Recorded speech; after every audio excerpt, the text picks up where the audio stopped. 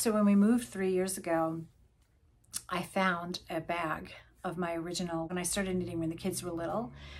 So this is, some of this stuff is like 16 years old, and or 17, 18 years old. So it was just such a sweet like time capsule to see. I've talked about this before, how knitting, when we come across an old knitted object, it just holds so much energy from our past, right? It tells us, we can remember exactly what we were thinking and doing at that time. And I think this was my first independently knitted. I still have strings hanging from it. No. I knitted this. Okay, I can remember everything about this poncho. It's a poncho, and I'm going to put it on just for old time's sake. And I can tell you exactly, I remember which yarn I used. It's a poncho, but it's kind of a sweater, right? It has a little bit of a, I don't know how to show you what it looks like. I'll stand up. So this is this is the waist. I made a waist. It's got some kind of swancho-y like sleeves. And obviously I used up some various yarn. Kind of a fun thing to knit. And I remember exactly, this yarn is Knit Picks. I got it at Knit Picks. This is leftover, I had like, you know, leftover scraps from Shetland Spindrift, and the rest of it is, this was, what is it, Quebissaws from Schoolhouse Press, and this bright orange is Knit Picks. I have to take it off, it's hot. But this, can you believe, I remember, it's so funny, and I remember exactly, my kids were, Sophie was in, just about to go into kindergarten, and Max was still a babe. He was just about 2, and I was just fallen in love with knitting and determined to make something. And this was, I made this, I just started doing something from the top down. I knit this from the top down.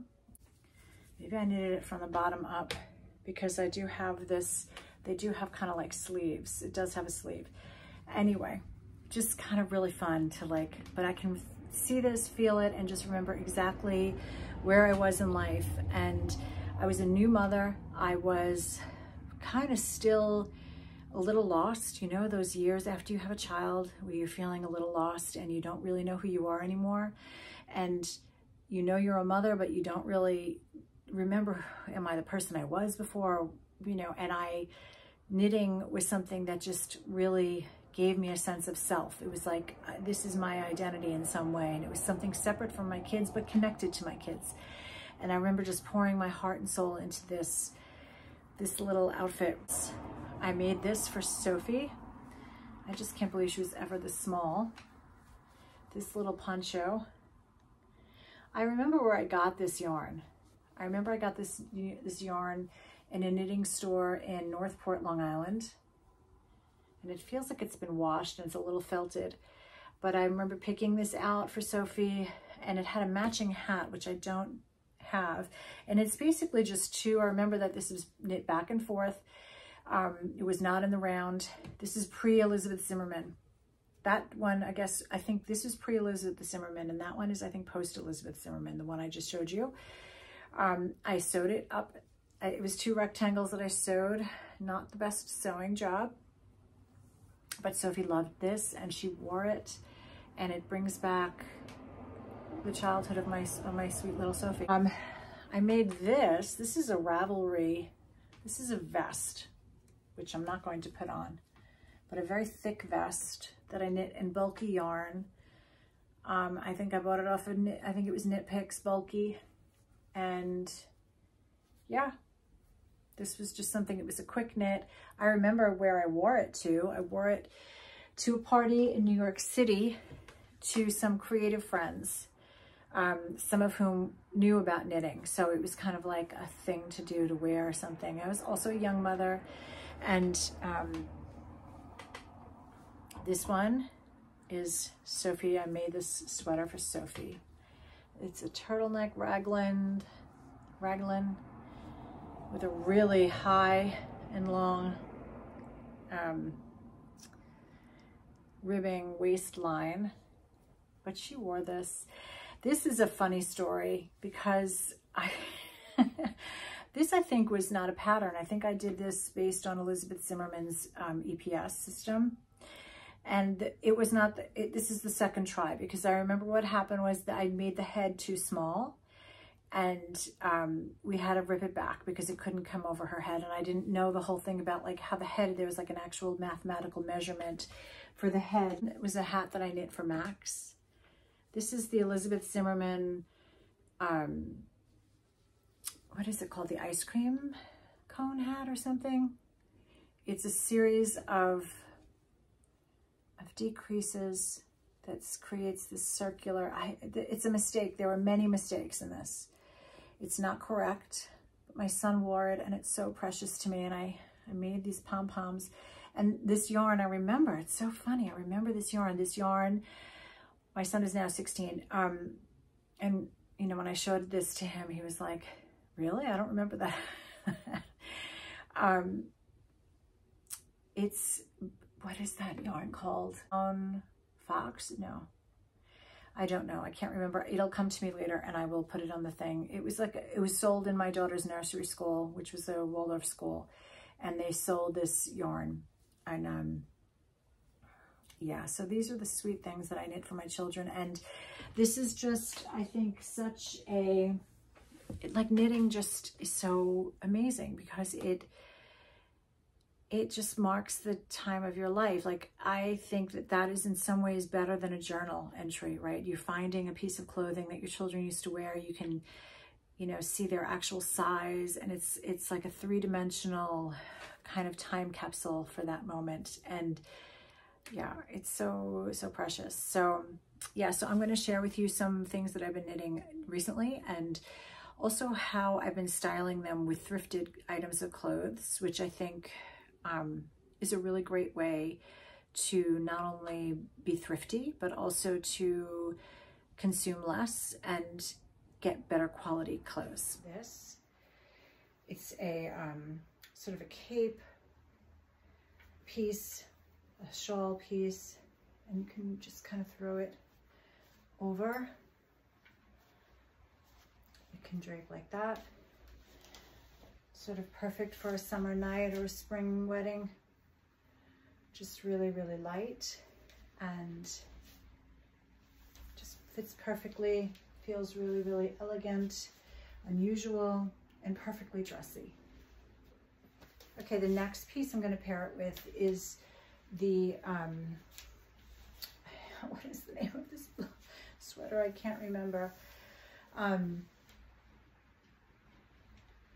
But I just think it looks really great with this. It's short, and you could even like wear this to like a dressy after work event. It just looks very unusual, and the cropped nature of it kind of just fits the skirt and makes it look really sweet. Not too dressy, unusual.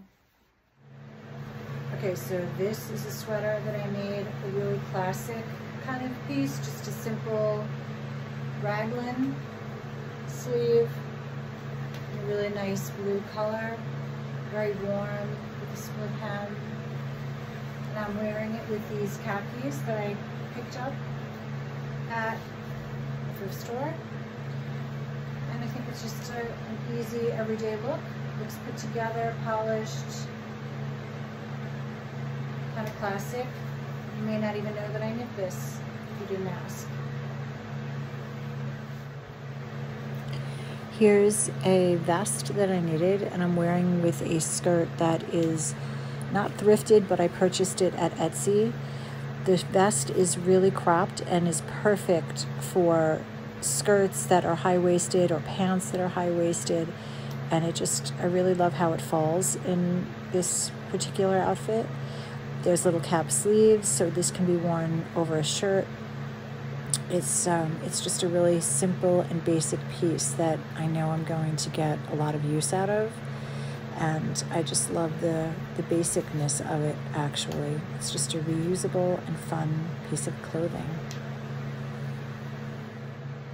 These are a pair of really loose-fitting pants that are high-waisted, that this vest works really, really well with. That length is really good, and it just gives so much opportunity, like just, especially for this time of year for fall. It's great with bracelets. You can put a nice like chunky bracelet